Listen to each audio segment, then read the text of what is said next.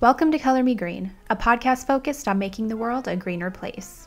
Welcome to the first official episode of 2023.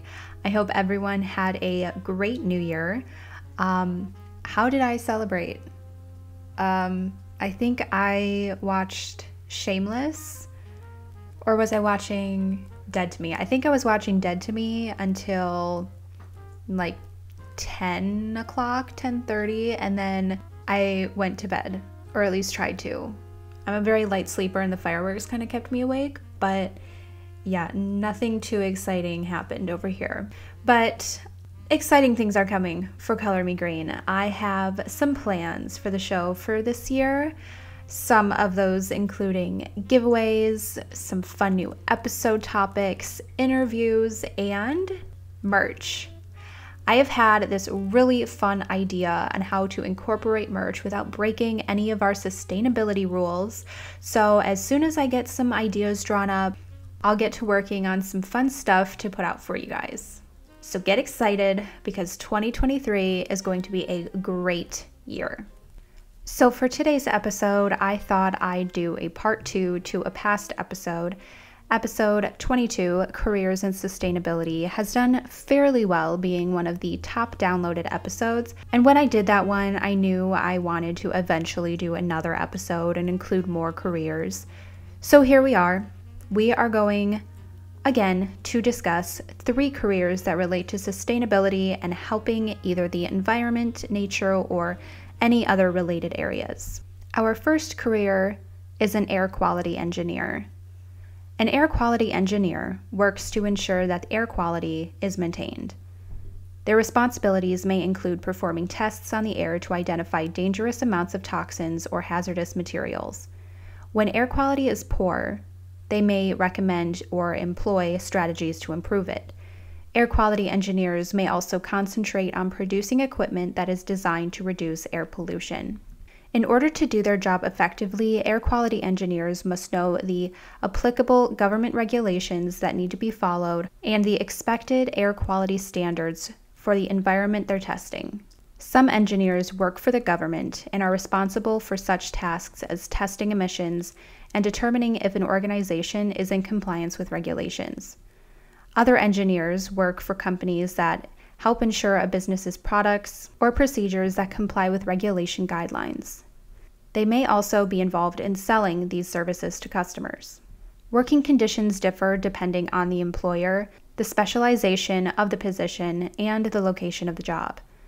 An air quality engineer may be required to perform field work, such as observing emission sources, but more often works in an office putting in 40 hours a week, determining the factors responsible for airborne pollutants and devising ways to prevent them. Employers expect air quality engineers to have a bachelor's degree. It's common for individuals interested in this career option to study environmental engineering. Practical experience can help graduates entering this field acquire jobs, so students considering a career as an air quality engineer may want to complete internships or cooperative programs. Engineers who wish to advance to leadership roles may want to earn a master's degree and obtain their professional engineer license. Being an air quality engineer involves strong communication skills because air quality engineers need to be able to explain the results of their tests to others, and may even need to participate in legal action against polluters if they work for the government. They also need analytical skills to be able to review test data. Problem-solving skills may be needed to identify the source of pollution. Air quality engineers who work in product design also need problem-solving skills to be able to find ways for equipment to efficiently operate without producing excessive pollution. The U.S. Bureau of Labor Statistics indicates that from 2020 to 2030, an 8% job growth is expected for environmental engineers, which includes air quality engineers. As of 2021, it was reported that air quality engineers earned a median salary of $76,000 per year. Air pollution problems like greenhouse gas buildup and ozone pollution will not be disappearing in the near future and will be increasingly vital areas of research. Our second career is an energy manager. Energy managers perform audits to evaluate energy use, costs, or efficiency initiatives.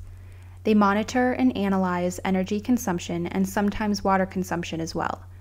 They design energy efficiency projects and manage their implementation to ensure they meet deadlines, budgets, specifications, and legal requirements. This usually involves conducting a life cycle analysis and inspecting job sites. Energy managers plan and renew energy initiatives for new construction, renovations, and retrofits that maximize energy conservation. They review plans for future projects to determine the feasibility and energy requirements. Some energy managers are responsible for supporting LEED certification of green buildings or reporting greenhouse gas data to support voluntary climate commitments. Some also deal with utility procurement, ensuring that the company or client is getting the best value. Energy managers must write reports, work plans, and evaluation plans and submit them to management.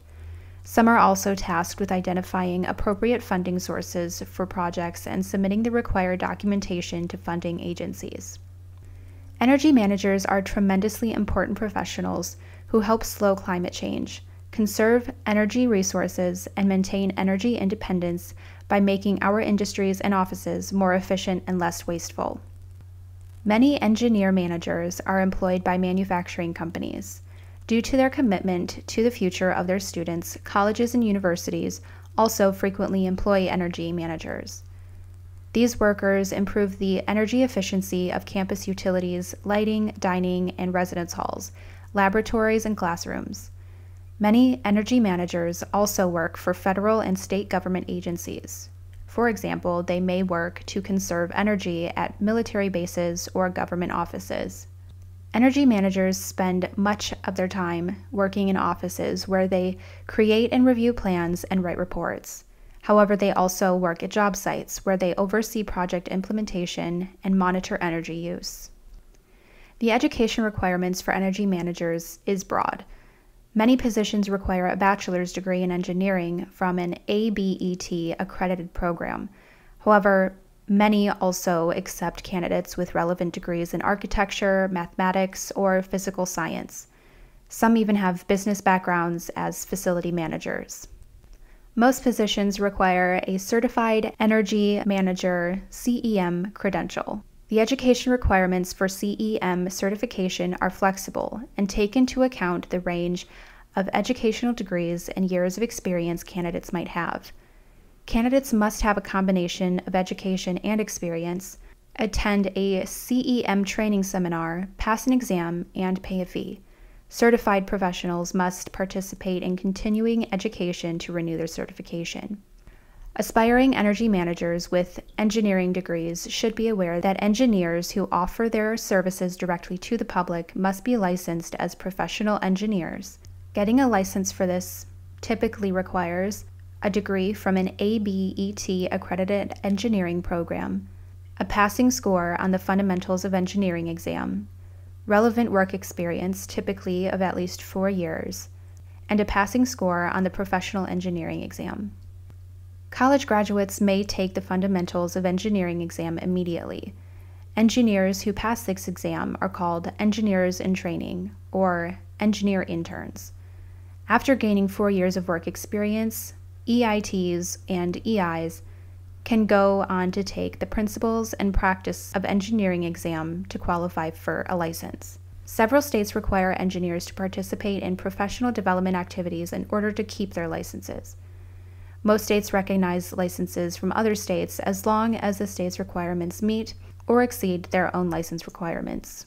The U.S. Bureau of Labor Statistics reported that energy managers who fall under the broader BLS category of environmental scientists and specialists earned a median salary of $73,000 as of May 2020. The job demand for energy managers and other environmental scientists and specialists is projected to increase by 8% between 2020 and 2023. Our third and final career for this episode is a landscape architect.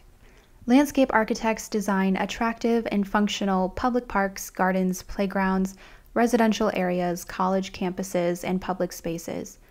They also plan the locations of buildings, roads, walkways, flowers, shrubs, and trees within these environments. Landscape architects design these areas so that they are not only easy to use, but also harmonious with the natural environment.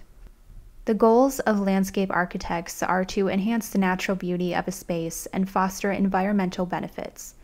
Landscape architects may plan the restoration of natural places that were changed by humans or nature, such as wetlands, streams, and mined areas.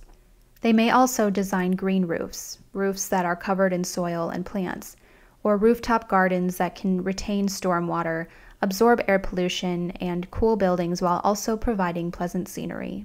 Landscape architects spend much of their time in offices where they create plans and designs, prepare models and preliminary cost estimates, and meet with clients and workers involved in designing or planning a project. They spend the rest of their time at job sites. Landscape architects typically need a bachelor's or master's degree in landscape architecture or a related field, such as architecture. There are 2 undergraduate landscape architect degrees, a Bachelor of Landscape Architecture and a Bachelor of Science in Landscape Architecture. These programs usually require about 4 to 5 years of study. Accredited programs are approved by the Landscape Architectural Accreditation Board. Prospective landscape architects whose undergraduate degree is in another field may enroll in a Master of Landscape Architecture graduate degree program, which typically takes 3 years of full-time study. Courses typically include landscape design and construction, landscape ecology, and site design. Other relevant coursework may include history of landscape architecture, plant and soil science, and professional practice. All states require landscape architects to be licensed. Candidates for a license must pass the Landscape Architect Registration Examination, which is sponsored by the Council of Landscape Architectural Registration Boards. Candidates who are interested in taking the exam usually need a degree from an accredited school and experience working under the supervision of a licensed landscape architect, although standards vary by state. For candidates without a degree in landscape architecture, many states offer alternative paths, which usually require more work experience to qualify to take the LARE. In addition to the LARE, some states have their own registration exam to test for competency on state-specific issues, such as earthquakes in California or hurricanes in Florida. State-specific exams may focus on laws, environmental regulations, plants, soils, climate, and other characteristics unique to the state. The median annual wage for landscape architects was almost $68,000 in May of 2021. Employment of landscape architects is projected to show little or no change from 2021 to 2031. Despite limited employment growth, about 1,500 openings for landscape architects are projected each year on average over the decade. Most of these openings are expected to result from the need to replace workers who transfer to different occupations or exit the labor force, such as to retire.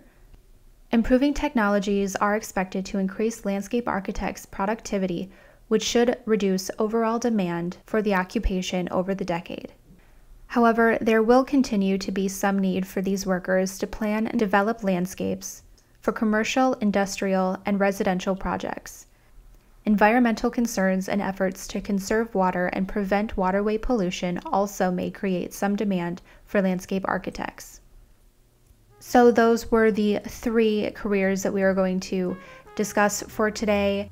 I have a list of some other careers that I want to go over in the next part, and I'll make more. But if there are any careers that you want to learn about and you want me to research and talk about on the show, then please message me on the show's Instagram at Color Me Green Podcast, or leave a comment on this episode and just let me know what you want to hear.